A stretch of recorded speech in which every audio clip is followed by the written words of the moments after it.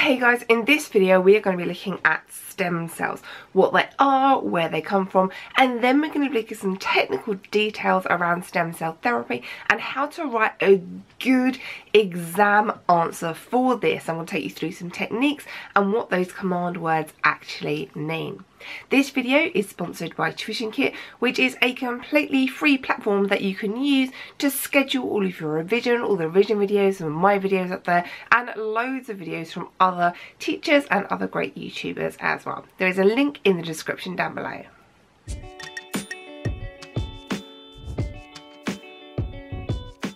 All cells start off the same as stem cells.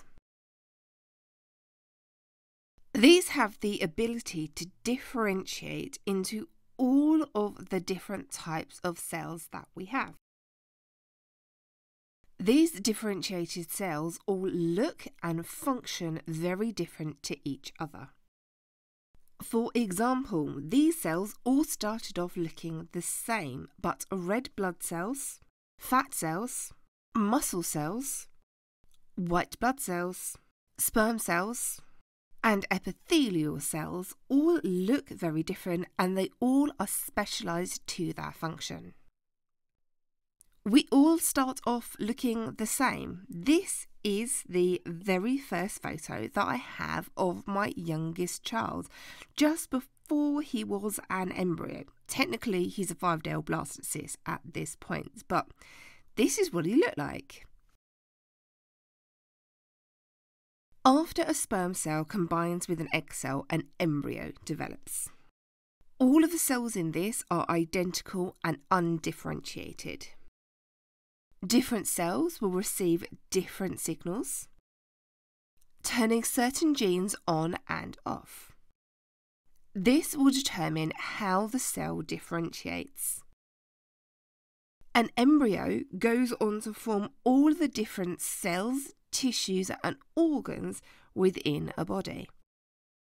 There are still some stem cells left over when we get to adulthood. For example, the stem cells that are in bone marrow can go on to differentiate to become blood cells or cells from the immune system. There are also stem cells found in the brain, in eyes, in muscles, in skin, in the heart, or in the liver. These undifferentiated stem cells can only differentiate to become related differentiated cells. Plants also have stem cells in their meristems. These are at the tips of the roots and the shoots. These allow plants to grow. These will produce unspecialised cells which later differentiate and can be any cell type within a plant. Since stem cells can differentiate into other cell types, they can be transplanted to treat medical conditions such as spinal cord injury or paralysis or diabetes. These stem cells can come from adult stem cells which have a limited differentiation ability, or they can come from embryonic stem cells which are hard to get hold of. For example, bone marrow from another adult can differentiate into cells from the immune system, all types of blood cell, meaning that stem cells from bone marrow can be used to treat lymphoma or leukemia. Patients' own stem cells can be used, which will prevent rejection, and sometimes this will involve cord banking of the umbilical cord at birth. Should stem cells be used in medicine is an example long answer or 6-mark question that you might get in your GCSE exam. Whenever you see a should, it is a question that can't be answered by science alone. There are lots of other things we need to take into account. It is always worth taking 1 minute of your time to plan your answer. If the question is an advantage-disadvantage question, then just draw a little table like this. You might also get a question which says compare or discuss the social, ethical and clinical uses of stem cells in medicine. Just make sure you can jot down enough points so that you have a balanced answer. Don't just give 6 advantages or 6 disadvantages or 6 ethical considerations and ignore the other parts of the question. You won't get the full marks. And don't repeat points with different wordings. Don't put something as an advantage over here and then reword it as a disadvantage over here. You're saying the same thing twice and you won't get the marks. If the question has the command word evaluate, you will need a good point, you will need a bad point, you will need to give your opinion, and then you will need to justify your opinion. I think that stem cells should be used in medicine because this.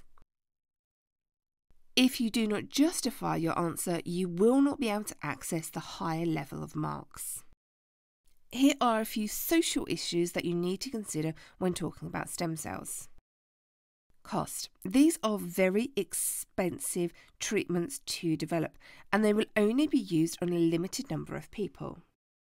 Should this money be spent developing something that will be used on more people? Because of the cost and the specialist nature, private companies are the ones who are generally developing this. Will they be open with their results? Will they be willing to share their data with other companies, or will they try and keep things behind closed doors? It is very complicated when we are talking about ethical issues. Embryonic stem cells work best, but where do they come from?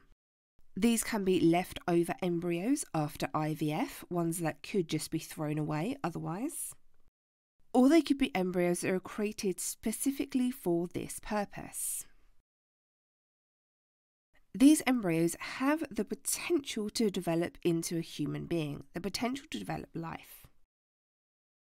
At what point do we lose the right to create embryos, to destroy an embryo? When and if do we need to consider the embryo's life and the embryo's rights? I am not going to tell you what the correct answer is here because it is personal opinion. You have to be very clear about this when you are writing this in the exam. And there are some clinical issues for you to think about. There is very little to no data on the long-term impact of stem cell therapy. And it is an experimental therapy, so there is no guarantee it will work after spending tens, hundreds of thousands of pounds.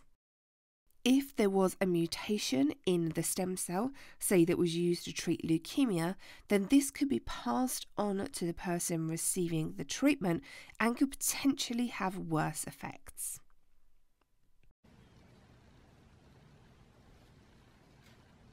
Ouch. Love you too, Clem.